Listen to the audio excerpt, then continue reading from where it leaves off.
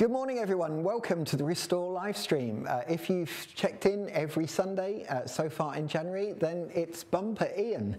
3 weeks of Ian on the trot. How lucky are you? What a great start to the new year, hey. I hope everything is going well for you. If you have been tuning in, you will know that what we're using in this month and into a little bit of February is we're focusing on Ezekiel 37, which is the passage that we feel like the Lord has given us for 2024. The background to that, and I gave in week one, is just a sense of a prophetic word that we had, that this year is going to be a year of activation for Restore. And we've been through a restructuring, which is bones coming together, which we did around the COVID time. Then we've gone through a time of the body kind of forming and the flesh coming on the bones and body starting to take shape. And 2024 is going to be the year that we experience the wind, the breath of God's Spirit blowing afresh on us and bringing us forward, kind of propelling us into all that God has for us. So if you're tracking us week by week, first week was the introduction and the sharing of the prophetic word. Last week I talked about the fact that Ezekiel's journey in the Valley of Dry Bones started with God deliberately leading him by his Spirit to encounter and feel the pain of the brokenness and the real situation for Israel. And then from there, we start the process of transformation, which is what we're going to be beginning today. And today, we're going to be looking at the power of prophecy. The power of prophecy, or put another way, the ability for us to change our world with the words we speak. And I'm going to read Ezekiel 37 again because I want us to really take hold of this whole chapter, really, and spend some time reading it and reflecting on it. So we can never read it too many times, but then I'm going to draw out a couple of things, particularly about the power of our words from it. So it says this. It says, "The hand of the Lord was on me, and he brought me out by the Spirit of the Lord and set me in the middle of a valley. It was full of bones. He led me back and forth among them, and I saw a great many bones on the floor of the valley, bones that were very dry.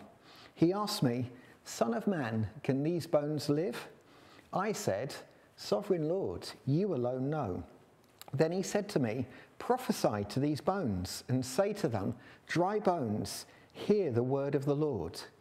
This is what the Sovereign Lord says to these bones. I will make breath enter you, and you will come to life. I will attach tendons to you and make flesh come upon you and cover you with skin. I will put breath in you, and you will come to life. Then you will know that I am the Lord.' So I prophesied as I was commanded, and as I was prophesying, there was a noise, a rattling sound, and the bones came together, bone to bone. I looked, and tendons and flesh appeared on them, and skin covered them, but there was no breath in them. Then he said to me, 'Prophesy to the breath, prophesy, Son of man, and say to it, this is what the Sovereign Lord says. Come, breath from the four winds, and breathe into these slain, that they may live.' So I prophesied as he commanded me, and breath entered them.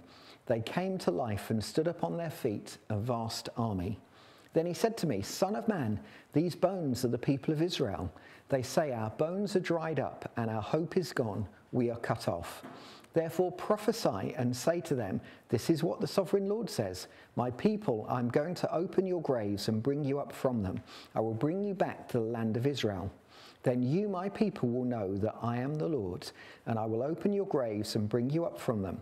I will put my Spirit in you, and you will live, and will settle you in your own land.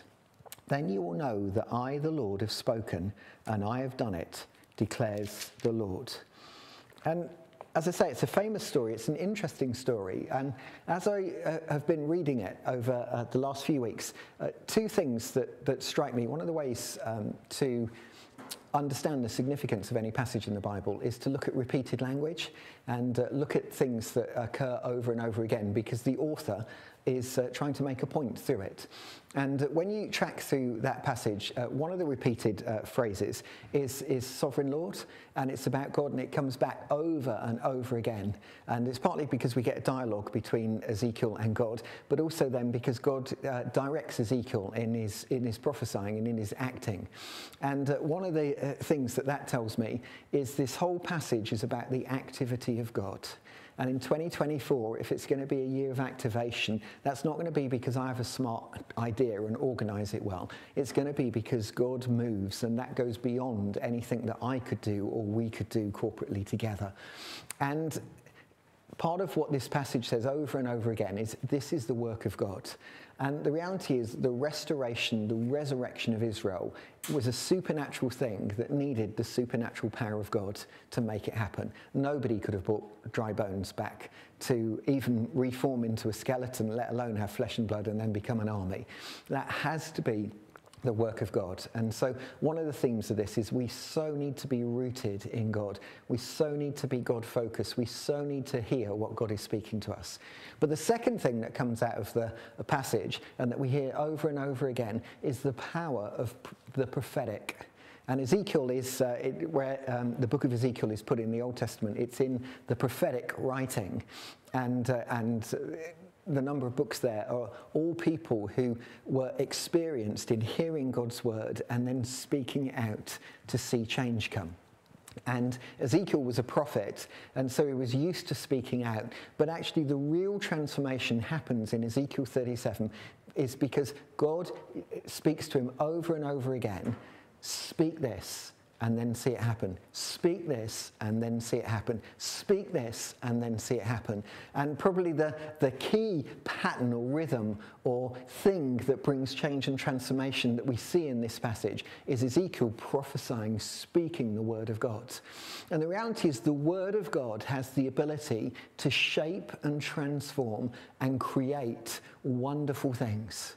You know, the creation story in Genesis chapter 1 that we're very familiar with, it starts and says, in the beginning God created the heavens and earth. The earth was formless and desolate emptiness, and darkness was over the surface of the deep. The Spirit of God was hovering over the surface of the waters. So there you got the breath of God, hovering, just getting ready, brooding, just getting ready for something to begin. Then God said, let there be light. And light appeared. And it was the word of God spoken under the leading of the Spirit of God that started the process of creation. And so we know this world was put together by the creative power of the word of God. And so our words have the ability to create. Our words have the ability to fashion and form. Our words have the ability to change environments and contexts and culture. And in the New Testament, we see at the start of John's Gospel, and obviously the New Testament starts with the breaking in of Jesus. John records it this way: in the beginning was the Word. So he's harking back to the Genesis story. And the Word was with God, and the Word was God. He was in the beginning with God. All things came into being through him, and apart from him, not one thing came into being that has come into being. And he carries on, and in John 1:14 says, the Word became flesh. And so Jesus is God's Word put in a human person. And so if you want to know what God is like, look at Jesus. Jesus is the fullness of God contained in a human body. If you want to know what God thinks about people, look at how Jesus interacted with people. If you want to know what God gets upset about, look at the things that Jesus got upset about. If you want to see the way that God acts, look at the way that Jesus acted. Because Jesus is our revelation. He's everything that God is summed up in a person. And in John 1:14, he says, the Word became flesh and dwelt amongst us, and we saw his glory. Glory is of the only Son from the Father, full of grace and truth. And it was a gracious word that God spoke in Jesus, but it was also a truthful word that God spoke in Jesus. And as I was saying, we can tell what God is like by looking at the person and the picture of Jesus. So if you're going to start reading the Bible anyway, read the Gospels, read the story about Jesus, and then interpret the rest of the Bible when you read it in the light of what Jesus said. That's the best way of doing it. But again, it brings us back to the point that John is emphasizing, that our words have the ability to shape. And if there's a God-given ability on our words to bring something good, then we have a responsibility to use our words well, because our words will shape our environment. The question is, are they shaping it for good or for bad? And Ezekiel gets hold of the power of words God speaks to him, and because he speaks out what God says, it forms something really good. But if he hadn't done that, he probably wouldn't have had such a great result, and he may even have caused more debris because he was aligning not with God's word. And in the book of Proverbs, I like the book of Proverbs, there's lots of wisdom for everyday life in it, but there's loads in the book of Proverbs about the power of words. And I'll read some of these verses. I think they're really insightful for our life. So Proverbs 18, verse 21, you probably know this. Death and life are in the power of the tongue, and those who love it will eat its fruit. Death and life are in the power of the tongue, and those who love it will eat its fruit. And again, the writer of Proverbs is simply saying, you can speak words that create life and hope and goodness, or you can create words that tear down and destroy and bring death. And you will eat the fruit of the words that you speak. That's quite an interesting thing to take on board. We will eat the fruit of the words we speak, because words will create something. The question is whether it creates in line with what God says, or whether we end up aligning ourselves ultimately with the enemy who comes to steal, kill and destroy, because we break down with words. One of the things we were struck when we had small kids was the number of shops you could go around the clothing department, and you'd have t-shirts you could buy for your kids with words written on them. And some of the words would be really great, but some of the words would be really not great. And we were always amazed at parents who bought not great words. Even they might seem like they were a joke, but we were like, why would we put that on the chest of one of our kids? Surely we want them to know they're loved, that they're celebrated over, that they're beautiful, that they have infinite worth. That's the only words I'm going to write on my kids' t-shirt, because I understand the power of words and that death and life are in the power of the tongue. Proverbs 16, verse 24. Pleasant words are a honeycomb, sweet to the soul and healing to the bones. It's nice, isn't it? Pleasant words are a honeycomb, sweet to the soul and healing to the bones. So researchers disagree on exactly how many times it is, but it is something like between 5 and 10 positive words need to be spoken to an individual to counter the impact of one negative word. So it's not a one-on-one. If I speak a negative word and then I speak a positive word, one cancels out the other.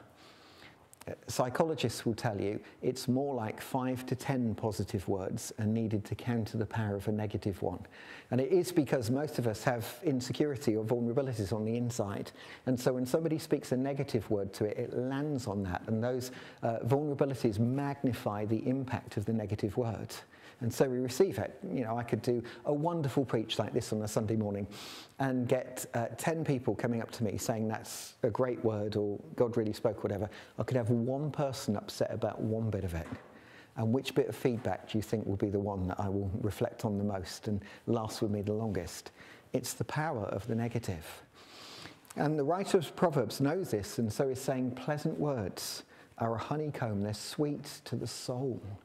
And so if we're meant to be a loving, encouraging environment, we need to be an environment where we speak words that build up, that soothe souls, that bring healing. And we need to be a community that curbs the negative. Someone once said that criticism is just poorly given feedback. And I think that's a good attitude towards criticism, actually, that in every critic, there is normally something that can be learned from the feedback. But if criticism is poorly given feedback, why don't we embrace the fact this could be really good feedback and give it in a much better way, because it's easier for somebody to receive. Proverbs 12, verse 18 says, there is one who speaks rashly like the thrusts of a sword. What a picture of the power of words, in particular angry words. There's one who speaks rashly in the thrusts of a sword, but the tongue of the wise brings healing. What do you speak out in anger? What do you speak out in the moment? I think often Jesus says what's in the mouth speaks of the overflow of the heart. So our words show us what's going on inside. And it's often in those moments of squeezing and anger, what comes out then shows you what is rooted there in your heart, and often what you need healing from and transformation in. Because it's in those ouch moments that we really find out when somebody cuts us up when we're driving, or something goes wrong in the home, or somebody really has a go at us and we get really angry. It's what pours out of our mouth then that will be rooted somewhere in truth that you believe on the inside, that probably is contrary to God's perspective on you and God's best for you. And those moments, they're revelation of stuff that we need healing and restoration on in our lives. Proverbs 10:19, when there are many words, transgression is unavoidable, but he who restrains his lips is wise. It's really interesting, isn't it? Because sometimes we talk about making your words count. And what the writer in Proverbs is basically saying is if you lose lots of words, some of them will cause damage somewhere along the way because you're just using so many words. Why don't you button your lips a little bit and only say the words that you've thought about and that have an intention, because then they will really count. And Proverbs 18 verse 7, a fool's mouth is his ruin and his lips are the snare of his soul. So again, lots and lots of warnings about our mouth, because it's a reminder that one of the key ways that we create, that we shape, that we form other people's lives are through the words that we speak over them, the words that we pray over them, the words that we share with them. And so in Ezekiel 37, the starting point of resurrection life coming was Ezekiel speaking what God was speaking. So let's be a people who in 2024, maybe one of the disciplines we need to come under is a discipline on our lips. You know, James chapter 3, James is a book in the New Testament, lots of practical tips, very like in lots of ways a Sermon on the Mount, lots of nitty-gritty everyday stuff in it. But in James chapter 3 verse 6 he says, the tongue is a fire, the very world of iniquity. The tongue is set among our members as that which defiles the entire body and sets on fire the course of our life and is set on fire by hell. And what he's basically saying is bad words have the potential to create a fire. And I've seen that in church life, actually. I've seen people use careless words or words that are not true and create massive storms. And he's just saying, don't do that, because you're undermining the work of God. You're undermining what God wants to do. Recognize the power that you have in your tongue. Actually, later on in James, he says that he who's able to bridle his tongue, like a horse is bridled with a bridle, restrained with, he's able to restrain the whole of his body, which tends to imply if you can get control over what you say, because that says you're getting control of what's in your heart, according to Jesus, then your life is likely to align a lot better. So words are really, really powerful. And let's take seriously what words we take in, what words we let speak to us, what you read, what you watch, what you listen to. Let's take seriously that, but also let's take seriously as well the words that we shape and speak to other people. And when you look through the Bible at how different people lived, you see that those people that were successful in fulfilling what God had called them, quite often a key to their success was being rooted in God's word. And so Joshua, one of my heroes, Joshua led God's people into possessing the promised land in the book of Joshua. But in Joshua chapter 1, where he first steps into leadership, God says to him this. He says, keep this book of the law on your lips. Meditate on it day and night, so that you may be careful to do everything written in it. Then you'll be prosperous and successful. So what God says to Joshua is, if you're going to be successful in leading this people into promised land, firstly, align your life right. And if you're going to align your life right, then speak my word. Speak it, read it, meditate on it, reflect it. And then God says, then you will make your way prosperous. So in other words, God is saying to Joshua, your destiny is in your hands. Actually, if in these moments you root yourself in the Word of God, you'll be intentional about reading it, spending time in it, speaking it, then it will make your way successful. And alternatively, if you don't, then don't be surprised when you're not successful. When we see Jesus begin his ministry in Matthew chapter 4, the Spirit takes him into the wilderness and he gets tempted by the devil for 40 days. So it's a key point of pressure for Jesus. And every time the devil tempts Jesus, Jesus' response is to speak the word of God back to him. And it's interesting because all of Jesus' responses in the wilderness are taken from the same part of the Old Testament. They're all taken from Deuteronomy chapter 6 through to 8, which is the story in the Old Testament of Israel in the wilderness. So as Jesus encounters the challenges of a wilderness, he goes back in his knowledge of the scriptures to what the Bible says historically about the wilderness, and he draws nuggets of truth from it. And when the enemy comes against him, he then fires back, no, but God says this, no, but God says this, no, but God says this. And Jesus overcomes the enemy in the wilderness, but he overcomes through the power of his words. And knowing what God is saying and aligning his words with what God has spoken. And then in Ephesians chapter 6, we're going to look at Ephesians chapter 6 later on in this series, but in Ephesians chapter 6, where Paul gives us the armour of God, and we'll look at it later on because it's an army that's being created in Ezekiel 37.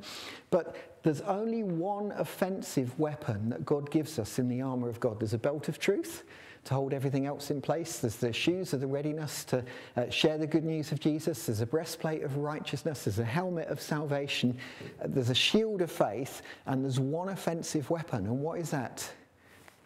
It's the sword of the Spirit, which is the word of God.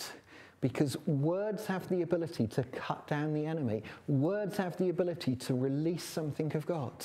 And in this chapter, transformation happens because Ezekiel speaks the word of God. He speaks out, and God is able to create or recreate through Ezekiel because he understands the power. He understands what he's activated every time his mouth speaks. And it's interesting because in verses 5 to 6, it says, this is what the sovereign Lord says to these bones. I'll make breath enter you, you'll come to life. I'll attach tendons to you, I'll make flesh come on you, cover you with skin. I'll put breath in you and you'll come to life. Then you'll know that I am the Lord. Go straight on. So I prophesied as I was commanded. And as I was prophesying, a noise, a rattling sound, bones came together, bone to bone. And so the process happened. But it's as Ezekiel was prophesying. What does that mean for us in the beginning of a year of activation? It means let's start speaking out the word of God. If you think about it from Ezekiel's perspective, I talked last week about the fact that God made Ezekiel sit in the debris. And he made him take a good look at it. So Ezekiel had seen the disappointment, the hope that had disappeared from Israel. He'd seen the disjointedness of all of the bones. He'd seen they were not just dry, they were very dry. It was a desperate situation, seemed totally impossible. But then God says to Ezekiel, but speak this because I say it. And you see, the environment around Ezekiel didn't encourage words of faith to be spoken, but God did. The environment around Ezekiel didn't say, believe for this change, but God said, believe for this change. And it was as Ezekiel spoke out the words that God gave him, the environment around started to shift. God will change the environment around you. God will change what happens in your life. God will change what happens through you. God will change the environment around you if you speak his word over it and declare it and prophesy it. And one of the keys for us in 2024, if we're going to see supernatural activation, is to keep declaring the word of God, no matter what we might see physically with our eyes. You got a child and they're not walking in the ways of Jesus. Speak out that they will do. Pray out that they will do. You've got a promise of healing that you haven't seen yet fulfilled in your life. Speak it out, pray it out, prophesy it out. It may not look like it right now. That does not matter. Because we're inviting the breath of God to breathe and God do what only he can do. And we walk by faith, not by sight. So we may see the debris. We may ask God to heal our heartache. We may ask him to bring comfort. But then we stand up and we speak to it and we say, no more. We're going to see the light of God. We're going to see the breakthrough of God. We're going to see the promises of God come. What words do you need to be declaring over your life today? I've referred to this before, but Craig Rochelle, who leads the biggest church in the States, Life Church, he has these daily declarations. You can download it off their website. And he has words that he declares every single day over his life. And he will say that has changed him enormously as a man. Because he will say, even though he leads a big, successful church, he's struggled with his own insecurity and unworthiness for many years. But it's only speaking out what God speaks over him that has brought change and transformation. So every morning he gets up and he says, I am a child of God.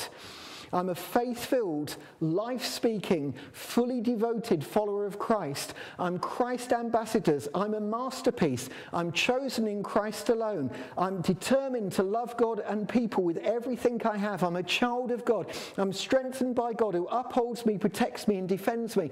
And what Craig does is he settles his life to be aligned in truth. So often we undermine ourselves with our self-talk. Oh, that wasn't very good. Oh, you're useless. Oh, you always do this. Oh, you're never going to do that. None of that self-talk will ever help you in life, because all it will do is undermine, because there's a power in words, there's a creative power, it will become a self-fulfilling prophecy. So we need to realign our lives with the truth. I am forgiven. I am set free. I am more than a conqueror in Jesus. And as we declare some of these truths, I can do all things through Christ Jesus who gives me strength. As we declare these truths over our lives, do you know what? Something changes on the inside and you start to rise up. What a different people we might be instead of feeding our mouths first thing in the morning if we fed our spirits and spoke out what God said. But do you know what? Also in 2024, I believe many of us have got prophetic words that God has spoken over our lives. Restore as a family of churches. We have prophetic words that God has spoken over us as a church. And do you know what? We need to start declaring them again. We need to be speaking them again. Our reality might look like a valley of very dry, disconnected bones, but those words are still, if they're given by God, still have the power of God attached to them. And we can speak them out and breathe them out, and we will see life come as a result of them. Dust off those words. You know, I've got a book that I write some of the key prophetic words for my life down in, and I regularly dig it out and look over it because I need to live in those words because it's God's verdict, and I want my life to be lined with the creative power of those words. And so I want to take my stand like Ezekiel did, and I want to prophesy an awakening over North London and into Essex. I want to prophesy salvation into my community. I want to prophesy transformation into my family. I want to prophesy all the words and the promises God has spoken over me. I want to prophesy them and declare them. So what about this year? If we got up every morning and we took even one of those words that God's spoken over us, one of those significant prophecies, and we prophesied it and we declared it and we prayed it every day. Do you know what will happen? Faith will start to rise in your heart. That prophetic word will start to be activated. You will start to see God's resurrection power start to bring change. What was the key to Ezekiel seeing an army formed? It was God getting hold of his words, his aligning his words to what God was speaking, and then him declaring it. And each time he declared it, change happens. Each time you declare it, change happens in the Spirit. Each time you declare it, that victory comes nearer. Each time you declare it. But what are you speaking out? What are you agreeing with? For some of us, our starting point is we need to repent of the lies that we've received, lived under, and agreed with. Then we need to turn our backs on it. We need to turn away from it. That's what true repentance means. It means to turn 180 degrees. And I'll demonstrate it by turning 90 degrees. We'll go 180 degrees. You'll see my back. But we need to turn totally from it.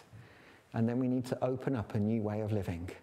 Our words will determine our fruitfulness in 2024 because there's creative power over them. Let's use our words well. I'm going to pray. Lord Jesus, I just want to pray, Lord, for all of us, Lord, where we have been convicted of not using our words well. And Lord, the truth is there is creative power in our words. And we are eating the fruit of our words in many situations and circumstances. And Lord, I want to pray that you'll forgive me for where I've spoken out negative things, for where I've agreed with negative self-talk, where I've laid down your word and I've spoken out and agreed with words that are not yours. Just reminded of Isaiah in Isaiah 6 when he sees the glory of God and he falls on his knees and says, I'm a man of unclean lips. And then an angel comes and takes a coal from the fire and cleanses his lips with the coal. Lord, I ask in these moments, Lord, that you will come to a man of unclean lips and cleanse my lips. And Father, where my lips represent something in my heart, will you come and cleanse my heart? And Father, as I begin 2024, Lord, I want to begin this next chapter, this next season, declaring your truth over my life. Declaring, Lord, the promises that you've given me, the prophetic words that you've given me. And I prophesy this will be a year of healing. I prophesy this will be a year of salvation. I prophesy this will be a year of abundance. I prophesy this will be a year of supernatural provision. I prophesy this will be a year of healing. I prophesy this will be a year of restoration. I prophesy this will be a year of fruitfulness on every level. I prophesy this will be a year of health. I prophesy this will be a year of the prodigals returning. I prophesy this will be a year of promises being fulfilled. And Father, may we regain, Lord, may we re-embrace, Lord, the power of our words and your prophetic words spoken in the power of your Spirit. In Jesus' name, amen. Have a go this week. This week, each day, declare something of the word of God over your life. Declare some truth. Take a prophetic word, declare it, speak it out, prophesy it out. I guarantee it will start to make a difference. And then come back and join us next week, and we'll take our next step in our journey together from Ezekiel 37. God bless you. Have a great week.